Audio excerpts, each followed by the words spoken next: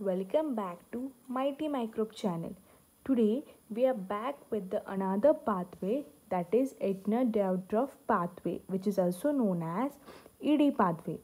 This pathway it occurs in both aerobic and anaerobic condition. It occurs only in prokaryotic organisms. This pathway it was first introduced by Michael Doudoroff and Nathan Entner in 1952. This pathway it is important to E. coli. Why?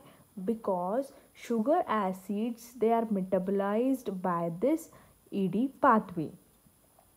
Moreover, this pathway is generally found in Pseudomonas, Rhizobium, Azotobacter, Agrobacterium and very few other gram-negative genera. We'll start with the explanation about ED pathway. The first step it is phosphorylation. Phosphorylation takes place where glucose it is converted into glucose 6-phosphate by hexokinase enzyme. This reaction it is irreversible reaction and which requires ATP which is converted into ADP. Fine, this is a phosphorylation stage. After that, the second stage it is oxidative phase where glucose 6-phosphate it is converted into 6-phosphogluconolactone with the help of glucose 6-phosphate dehydrogenase. Here oxidation of 6 molecule of glucose 6-phosphate takes place and this enzyme is an NADP dependent enzyme where 6-NADP it is reduced to 6-NADPH2. After that 6-phosphogluconolactone it is converted into 6-phosphogluconic acid with the help of lactonase enzyme. After that this step is dehydration step where 6-phosphogluconic acid it is dehydrated. See here a water molecule is removed, so it is dehydration. It is converted into 2-keto 3-deoxy 6-phosphogluconate with the help of enzyme 6-phosphogluconate dehydratase. Here the key intermediate in this pathway is the presence of 6-phosphogluconate dehydratase. Means this enzyme it is involved. After that there is a cleavage of this state, that is 2-keto 3-deoxy 6-phosphogluconate. It is cleaved into pyruvate and pyruvate. It is cleaved into pyruvate and glyceraldehyde 3-phosphate with the help of enzyme aldolase. Fine.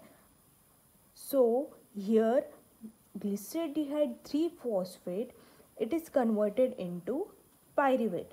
This steps they are similar to glycolytic pathway as I have already discussed with you. Fine.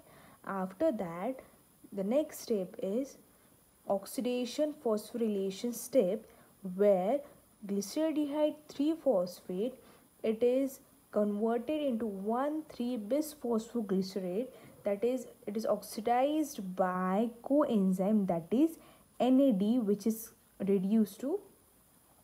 oxidized to NADH plus H plus with the help of enzyme glyceraldehyde 3-phosphate dehydratase. After that the next step is 1,3-bisphosphoglycerate. It is converted into 3-phosphoglycerate by the enzyme phosphoglycerate kinase.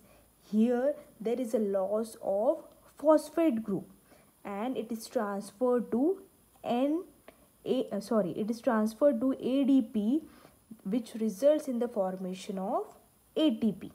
Fine. After that, the next step is isomerization, where 3-phosphoglycerate, it is converted into 2-phosphoglycerate. There is an internal rearrangement to form 2-phosphoglycerate. Here the enzyme involved is phosphoglycerate mutase, which relocates the phosphate group from third carbon to the second carbon to form 2-phosphoglycerate. After that, the next step is dehydration. The next step is dehydration, where 2-phosphoglycerate, it is converted into phosphoenol pyruvate. The enzyme catalyzing this reaction is enolase. Enolase works by removing water molecule. So this is dehydration. After that, the last step is substrate level phosphorylation, where phosphoenol pyruvate, it converts into pyruvate with the help of enzyme pyruvate kinase. The phosphate group, which is attached to second carbon of phosphoenol pyruvate, it is transferred to this ADP to yield ATP. Fine. Here the net yield is 1 ATP from every 1 glucose molecule, as well as 1 NADH and 1 NADP, as I have given in the significance of ED pathway. Here this pathway has two specific enzymes, that is 6-phosphogluconate dehydratase and KDPG aldolase. Fine. And this pathway, it generate 1 ATP, 1 NADH and 1 NADPH from 1 glucose molecule. So this was the explanation about the ED pathway. Thank you. Please like, share and subscribe my channel.